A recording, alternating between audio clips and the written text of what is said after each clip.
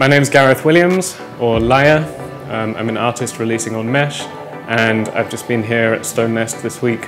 We've been doing a Mesh and 4D sound takeover. I've done performances on Wednesday and Thursday. I'll be doing another one tonight, and right now we're doing the Mesh Live conference, and I've just given a presentation.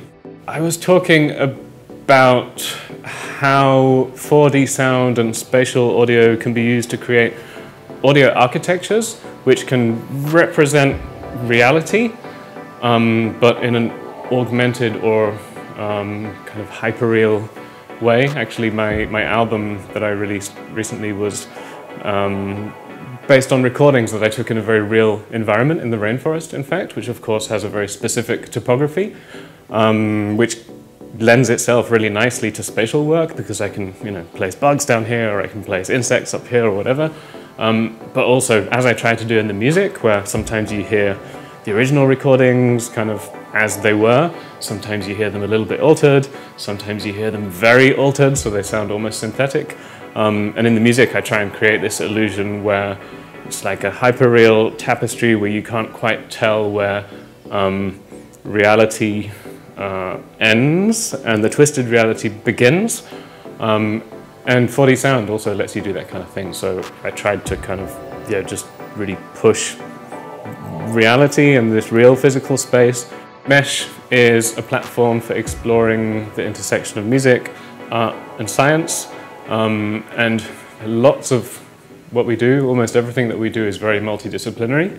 So actually getting people together in a space with all their different perspectives, and putting ideas out there, but more importantly, stimulating thoughts and ideas which come back is super rewarding. So listening to the previous talks, I only wish we'd had longer to listen to them because I had questions I wanted to ask, and they've triggered ideas for me already.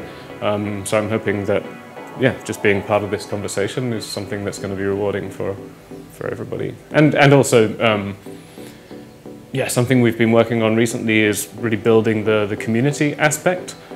So we recently launched a Discord channel around Mesh, which has been really great because some of the people who follow what we do are just working on so many different and complementary things. And having this digital space where people can meet and share these ideas has been really great.